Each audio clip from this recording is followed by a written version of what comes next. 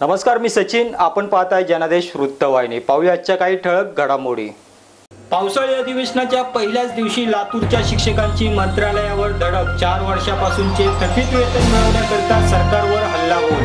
हलवा जमातीचे घटनात्मक आरक्षण धोक्यात. सरकारच्या हलवा आरक्षण विरोधी धोरणाविरोधात 26 जुलैला मुंबईत धरणे आंदोलनाचं आयोजन. चेंबूरमध्ये नारळाचं झाड कोसळून महिलेचा दुर्दैवी मृत्यू. पालिकेच्या गलथान कारभारामुळे दुर्घटना घडल्याचा लोकप्रतिनिधींचा आरोप.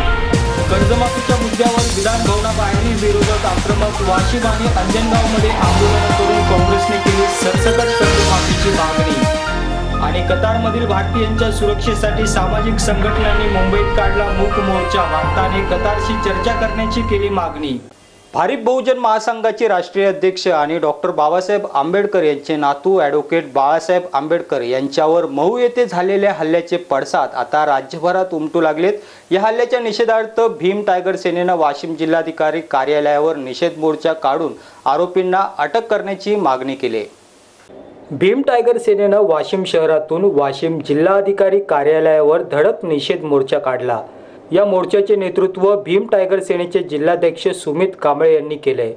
भारिप बहुजन महासंघाचे राष्ट्रीय अध्यक्ष आणि डॉक्टर बाबासाहेब आंबेडकर यांचे नातू ॲडव्होकेट बाळासाहेब आंबेडकर यांच्यावरील उत्तर प्रदेशात महू येथे झालेल्या भ्याड हल्ल्याच्या निषेधार्थ काढण्यात आलेल्या या मोर्चामध्ये सुमित कांबळेंसह जिल्हा युवाध्यक्ष राजेश थोरात, विशाल शेटाने, सुभाष इंगळे, प्रवीण शिरसाट, गजानन खरात, आकाश कांबळे यांच्यासह शेकडो कार्यकर्ते सहभागी झाले होते.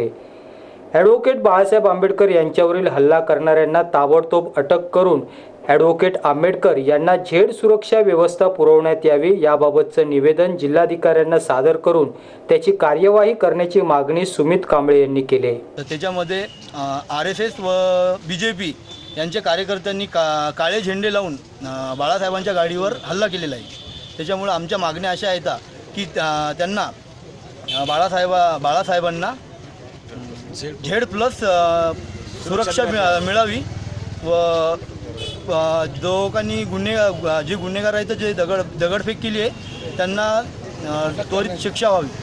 वाशिमहून विनोद तायडे, जनादेश वृत्तवाहिनीकरिता.